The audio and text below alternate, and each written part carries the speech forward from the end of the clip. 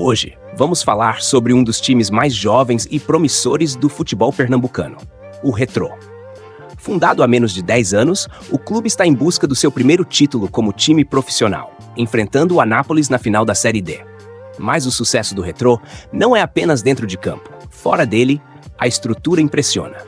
O clube conta com um centro de treinamento avaliado em R$60 milhões, localizado em Aldeia, Camaragibe, na região metropolitana do Recife. São 16 hectares dedicados à performance dos atletas, com 9 campos de treino, 5 deles com dimensões oficiais. Além disso, o CT oferece uma infraestrutura de primeira. Hotel com 64 quartos, centro de convenções para até 1.000 pessoas, salas de aula, um departamento médico completo, academia, piscina, arquibancada e até camarotes nos campos de treino. E essa estrutura vai ficar ainda melhor. Em 2025, o presidente do clube, Laércio Guerra, já planeja uma grande renovação.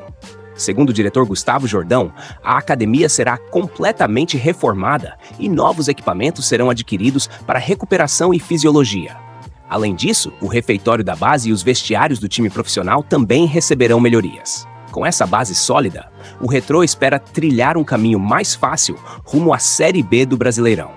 O clube já deu grandes passos. Em pouco tempo, movimentou 113 atletas da base, gerando mais de R$4 milhões em vendas, com jogadores espalhados por grandes clubes como Palmeiras, São Paulo, Flamengo, Vasco e até no exterior, em times de Portugal e Finlândia.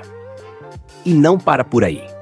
Na recente final do Campeonato Brasileiro Sub-20, entre Palmeiras e Cruzeiro, 4 atletas formados no DNA Retrô marcaram presença.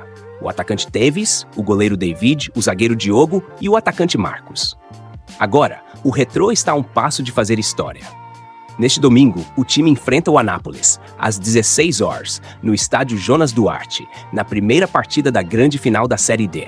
E vale lembrar, a Fênix venceu todos os 4 mata-matas nos pênaltis, com destaque para o goleiro Darley, que defendeu impressionantes 8 cobranças. Se vencer, o Retrô será o 4º clube pernambucano a conquistar um título nacional, escrevendo de vez seu nome na história do futebol brasileiro. Vamos ficar de olho.